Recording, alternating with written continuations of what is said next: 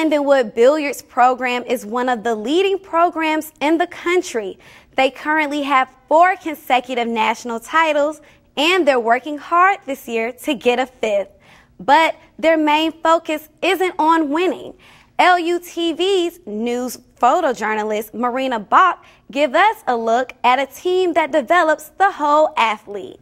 We define winning different than most teams. They look at W's and L's, and for us it's about growth and the approach and the attitude that you carry with it, and how we face down adversity with relentless positivity, willingness to work hard and discipline, and then also it's not an individual thing, it's a team thing. So we're only as strong as our weakest link, which means that everybody helps everybody here.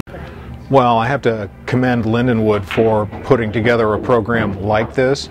Mark Wilson, our coach, is one of the preeminent coaches in the country, and we're very fortunate to have him here. The program is highly focused on promoting the character of the sport rather than just winning.